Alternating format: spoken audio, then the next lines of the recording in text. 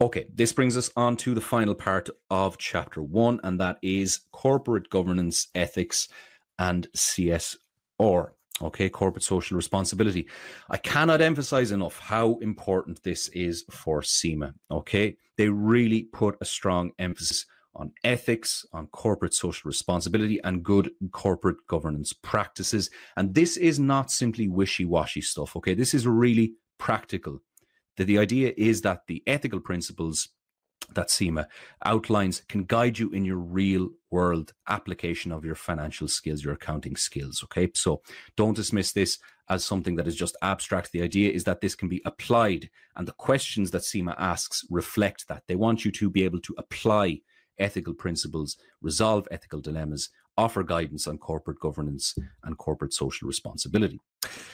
Okay, so let's get into it. Why is corporate governance important? I've already gestured at it, but specifically, it has to do with two key ideas. The first being ownership and control. The separation of ownership and control refers to the situation in a company where the people who own the company, namely the shareholders, most commonly the shareholders, especially in large organizations, they may not be the same people as those who run the company, the board of directors. It's a common mistake students make to assume that those who run or control the company are the same as the people who own the company. But in many, if not most, major companies in the world, you will find that actually there is a separation between those who control and run the company and those who actually own it. Owners tend to be the shareholders, and those who control and run the company tend to be the board of directors. And then you have what's called the agency problem. And this is the risk that arises in this connection, the risk that the directors may run the company in their own interests rather than in the interests of the shareholders and other stakeholders as well. Okay, we'll talk about stakeholders in general in chapter 2. But here we're focusing really mainly on the relationship between directors and shareholders. And corporate governance is introduced in an effort to reduce the conflict of interests, or the potential for a conflict of interests, between the directors on the one hand and the shareholders on the other. So corporate governance is the system by which companies are directed and controlled. It considers how directors can be held accountable to shareholders for their actions and activities within the organization. So here's a useful little diagram just to help you to schematize this visually. You have the company, okay, as a separate entity. It is owned by the shareholders and managed by or run by the directors. And corporate governance then is this mediating force between the directors and shareholders to ensure that their interests are aligned and that the directors are accountable to their shareholders. Okay, so before we get into good corporate governance, let's talk about some examples of poor corporate governance and what can be done to prevent that from arising. Domination by a single individual is often considered to be an archetypal case of poor corporate governance. You don't want one person on the board of directors calling all the shots. The whole point of having a board of directors, of course, is to ensure balance, okay, balance amongst the different functions within the organization and make sure that one function isn't leading or overriding the interests of other functions within the organization, because, of course, that will, in the end, potentially, if not more likely, compromise the wealth of shareholders, okay, because it means that the organization is not balanced and you're not going to be able to create value easily if that's the case. Lack of involvement of the board, okay, so if you don't have active participation from all board members, that is considered poor corporate governance. You want to ensure that everyone has a say. Lack of adequate control functions. We're going to be talking about control, especially in the next chapter. Lack of supervision, okay. Lack of independent scrutiny. This has to do with committees of various kinds, which again, we're going to be looking at in a few slides. Lack of contact with shareholders. Okay, so poor communication with shareholders and not keeping them sufficiently informed about what is going on in the company. Emphasis on short-term profitability. This is often an issue when it comes to poor corporate governance. Sometimes, for example, bonuses, if they're related to short-term profitability, this can cause directors to think only in the short term or excessively think about the short term and not think about the long-term value, sustained value of the organization.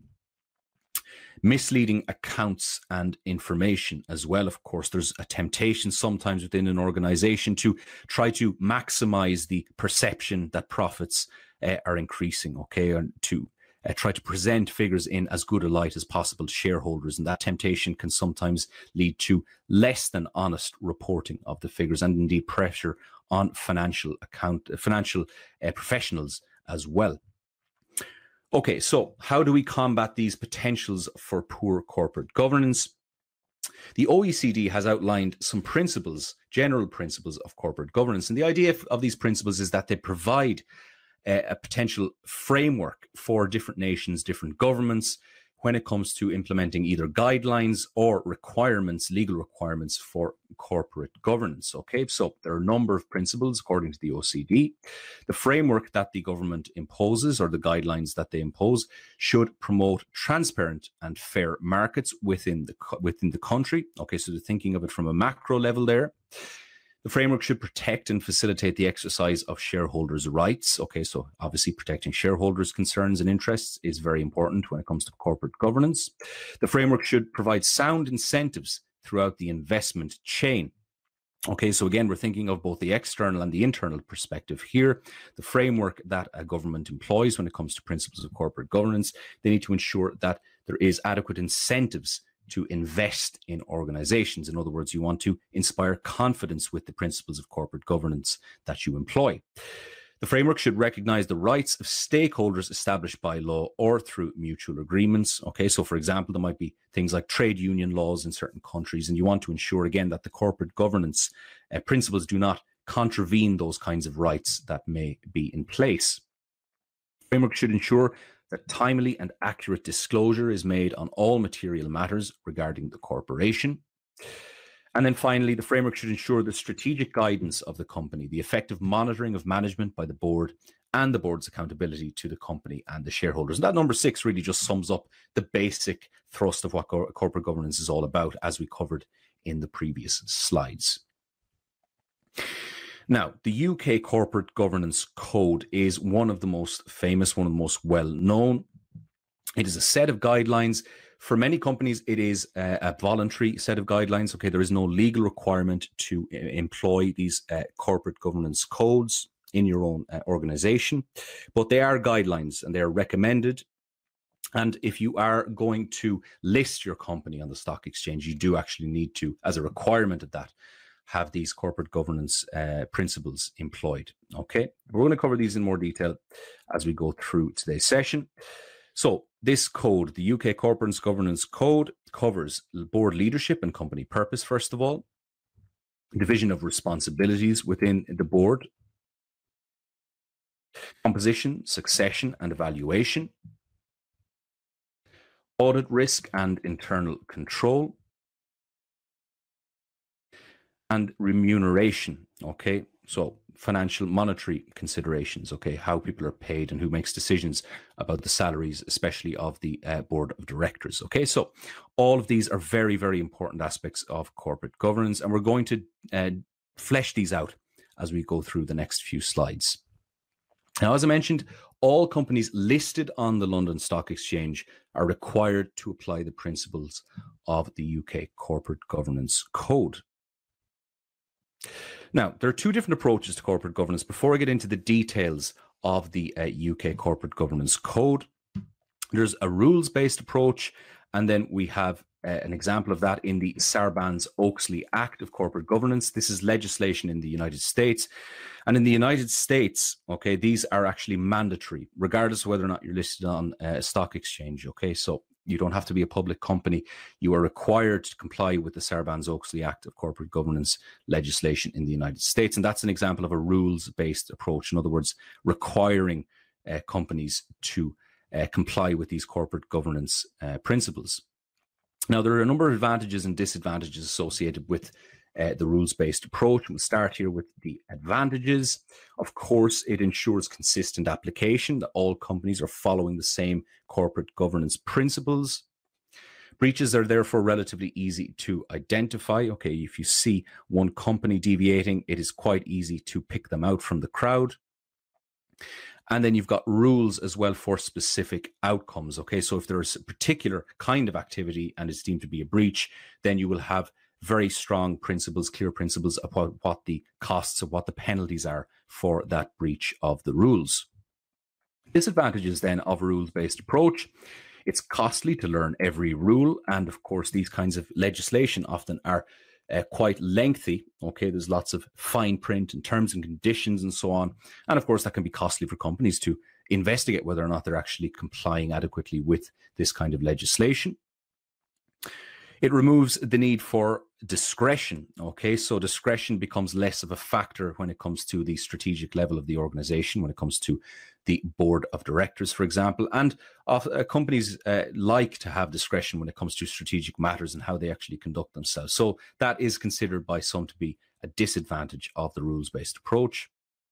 And as I said, those long and lengthy rule books, that can be a cost for the organization, both in terms of financial cost, because they might need to get legal advice, but also in terms of opportunity cost, okay, because of course, spending time and internal resources on dedicating it to trying to figure out what's actually in this legislation. Again, that is considered a disadvantage of the rules-based approach. The framework approach then is what we see in places like the UK. Okay, so the UK Corporate Governance Code is an example of a framework approach. In other words, these are voluntary guidelines for companies, except if you want to get listed on the London Stock Exchange. And in that case, you have to actually comply with these principles. So the advantages then. The advantages of the framework approach, it encourages proactive actions on the part of the board of directors. So they have to actually really carefully think about corporate governance and what are the best practices in their particular case. So that relates to this point. It treats members as individuals. In other words, of course, companies are all different and different sectors will have different needs and different requirements. And in that respect, it's more flexible. Okay, it leaves that room for flexibility for individual organizations to employ their own principles that are perhaps more suitable. So flexibility also helps in complex situations. Okay, so if you have complex markets of course are very complex places, and as we'll see with ecosystems becoming more and more complex as time goes by. And again, if you have a looser framework, okay, a set of guidelines, you give that flexibility that allows our organizations to adapt, cope, and evolve to complex situations. And it's harder, of course, to search for loopholes. Okay, so if there's strict rules, okay, that are set in place, you might be able to employ, for example, legal advisors to find loopholes in those laws. However, if you're looking at guidelines only, you're not going to get those same legal loopholes and those opportunities for deception and duplicity and so on. Disadvantages of the framework approach. Interpretations can be subjective. Okay, so you're looking at these guidelines and there's going to be a range of interpretations about what these guidelines mean, what they mean for a particular company, and the incentives to be objective are undermined because, of course, you're not going to be penalized if you have a loose interpretation of the guidelines. There's also that potential, of course, then for inconsistency. And so this corresponds to treating members as individuals. Of course, you're always running the risk with that kind of framework of having people acting in very inconsistent ways. There may be some ambiguity, okay, and that can, of course, be confusing when you have hard and fast rules, okay, when you have laws that are set in place and you're either right or wrong. That's obviously very clear. In this case, with guidelines, recommendations, you're going to tend to have more ambiguity, which may cause confusion and disorientation for the organization. And then guidelines, of course, there is a danger that they could become rules, okay? They lapse into rigid rules and people forget that these are just guidelines, okay? So over time, because these kinds of principles like the UK Corporate Governance Code, they're taken as a given, people often then will start to think about them as hard and fast rules rather than just guidelines. And so they become excessively rigid and they kind of fall into the habit of doing things a certain way, even though the environment might not actually be conducive to it. So that's one of the potential disadvantages of the framework approach. So there's advantages and disadvantages associated with the rules-based and the framework approach. But we're looking primarily here at the UK Corporate Governance Code as an example of a framework approach. We'll be going through that now in some detail.